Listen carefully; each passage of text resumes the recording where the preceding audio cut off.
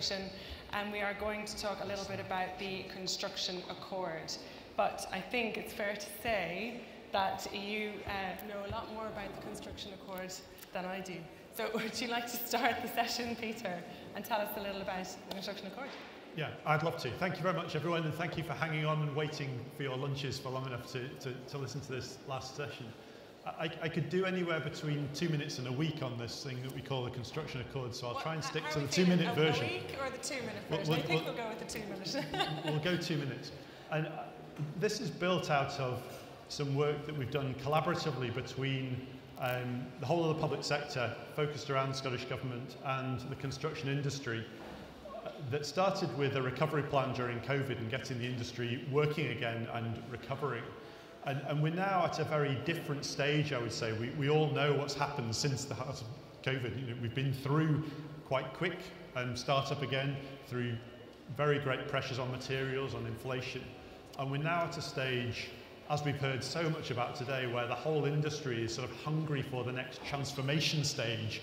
But what do we do to build the industry we need for the future rather than fix up the industry we had in the past? And the Accord is very much about moving the collaborative work of the whole industry, by which I mean the big corporates, as many small companies as we can get involved, critically the trade and professional bodies where that capacity to communicate and to create change exists, and to get them working with the public sector, who are not only policymakers but also provide the client base for about half of the output of that industry. How we can create the collaborations between those stakeholders to get that transformation we want. And we've set a bunch of outcomes that we believe are right for the industry. So we've set outcomes for business and the economy. We want successful, whisper, profitable businesses that sustain people and create, be a part of the economy. We want improved outcomes for the workforce. So we want fair work. We want to have a more diverse range of people entering this fantastic industry and finding their career here. We want improved outcomes for customers and users of the assets that we create. And we want improved outcomes for the environment and for the communities in which this industry is active, which is every community across Scotland. So trying to tether a bunch of transformative actions to those outcomes and be always guided by a set of outcomes and have a structure of collaboration that can last a long time, because some of these changes will take time to deliver. So a bunch of outcomes we all agree on, and some collaborative arrangements that stretch across the industry and the public sector. And we've started to build now the early work streams of activity that we want people to get involved in. So my ask, if you'd like to finish this little bit, is to say, if you're keen to get involved, have a look at the website of the Construction Leadership Forum, which glues all of this work together. Find out about our early workstream activities. You'll see a one-liner in there as to what it is, and sign up if you're keen to get involved in that activity, or indeed just to hear about our ongoing work. You can sign up as a network member.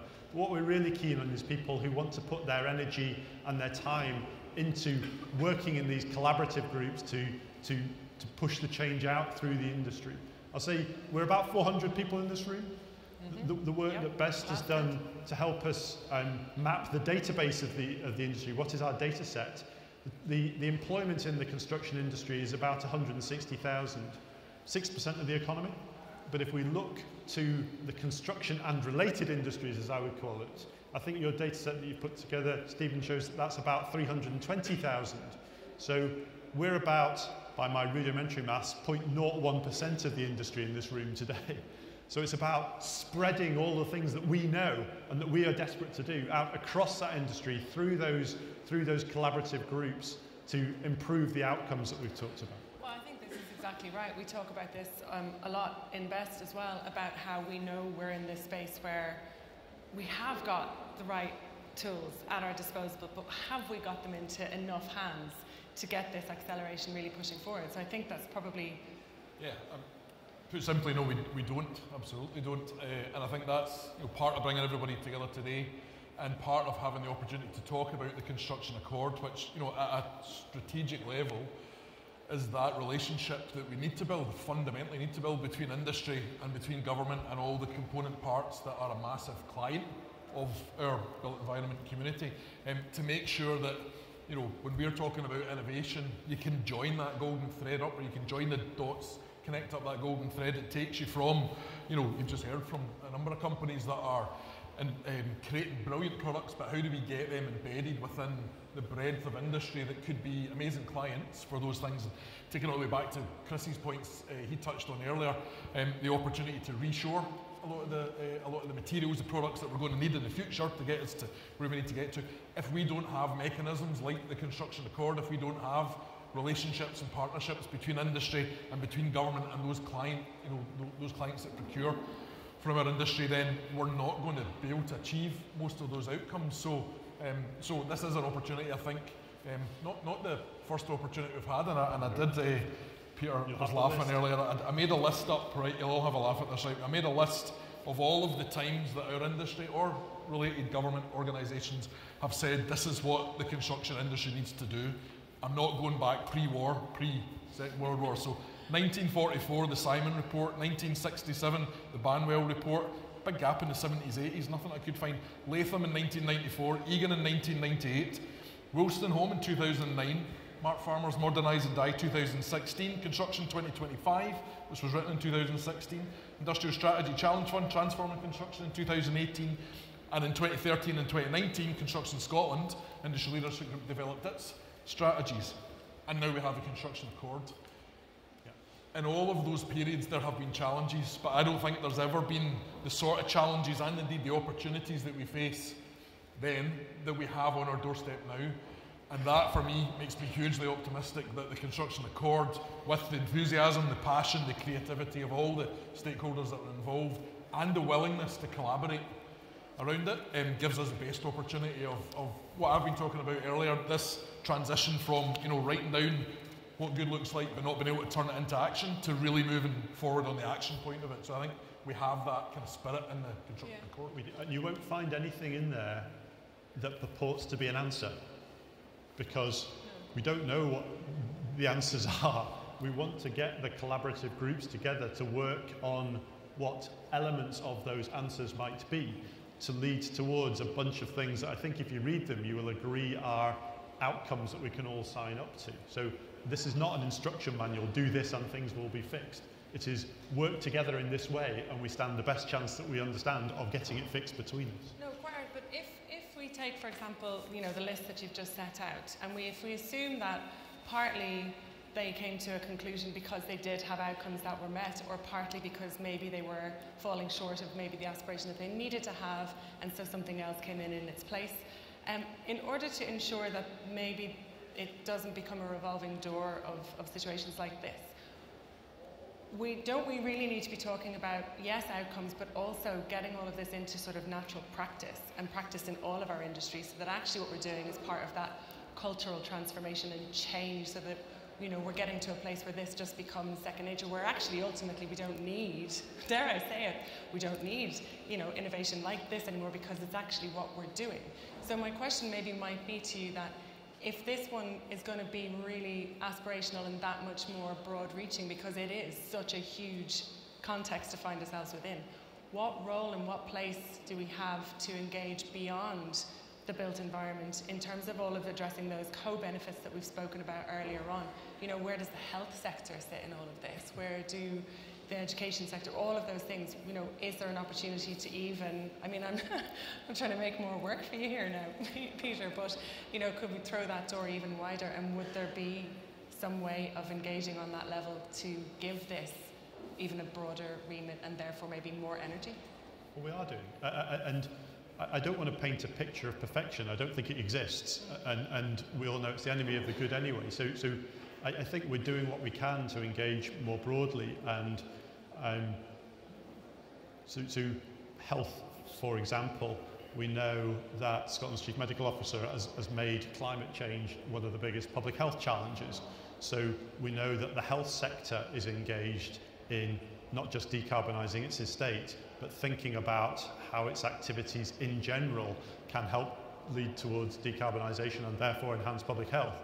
And I mentioned the government as policymakers. So the bits that I work with in government are trying to join up all of those things all the time. It's an awful big thing to get your arms around the whole time, but that's what we're trying to do. I sort of slight aside, but I was judging in the Scottish Civil Engineering Awards this month, and for the first time I saw an entry into those awards that had a research-based evidence of health improvements that came from a single project in the built environment in an area in Glasgow. So we are beginning to make those connections. We need to do it a lot more. Everyone in this room knows that we need to do that, but making those connections and building those collaborations, I think, is the best chance we've got of doing it. I'll add one thing, and it's a statistic that I'm probably going to get wrong, so apologies in advance, but there was a report I read, or an article I read fairly recently, that said for every £1 you invest in sustainable built environment solutions, you save something like 46 pence in healthcare services that you need to provide in different ways to treat some of the issues that come out of the poor building practices that have happened in the past. So, if you don't build buildings properly, you end up with damp, you end up with mould, people end up with asthma, you then have to treat those problems. So looking at the prevention side of it rather than the cure side of it is where I think the built environment, as I touched on earlier, we underpin every other sector, every other part of the economy. So yeah, whether it's health, whether it's transport, whether it's energy more widely, we have a really important role to play in that. And as Peter says, I think the connections across all of that, we always talk about our built environment ecosystem, but all those adjacent ecosystems that we engage with have got to be part of that conversation. I'm very conscious of time, but I was delighted to follow Jennifer in this, and because in the end we are built environment, but we're built environment people. And so the things that I would like everyone, if you can, to take away from about the Accord, and just a few things, is today we've talked a lot about the confidence in our industry. So we sometimes get a downer on ourselves, but we are part of the solution, not part of the problem. So being confident in ourselves, and we're trying to build that up through these collaborations. So confidence, carbon, all through today, but for me, competencies. So how do we help spread out what people need to do differently and be competent in to deliver this change? They need to be digitally competent, and we've heard that today. They need to be competent in the technologies that we need. We need to be competent in the business processes. So we need to be competent in delivering quality. So that element of spreading out and engaging in and training the next generation of people through their careers, and not just at a one-off for a few years and then let them out into the world. So carbon, competencies, and then collaboration. So having confidence in ourselves as an industry, thinking about carbon every time, thinking about competencies, not just train and forget, and the collaborations that will deliver that. I think if we can do that in these new ways of working through the Accord, then we've got a good chance of having a go at some of the massive challenges in front of us. I think so, and I think another thing around that would be how we take those conversations even into the home. So, we talk a lot about the industry, and we talk to each other as an industry somewhat. We're getting better at that. But also I think if we're going to embed some of these sort of thoughts and concepts, and as we've heard about the need to reach everybody, actually, trusting that you can have some of these conversations at home. You never know what that might spark, and what other, person might say, well, actually, and we're doing this thing, and I'm in this sector, I never knew we shared this common ground. So it'd be really good as well to take those conversations with us, not just in our daily professional lives, but take that home. And, don't take your work home all the time. I'm not suggesting that. We also need a break. But it is expanding the reach of the conversations that you're having, which I think is a really key part of it. I think everybody's probably ready for lunch, should we say? Thank you, Peter, and again, the invitation extends to you as well, to come on the podcast and hear a little more. And do find all of our speakers, and do make contact and have conversations this afternoon. We will do a little wrap up. I think we'll do a quick sum up.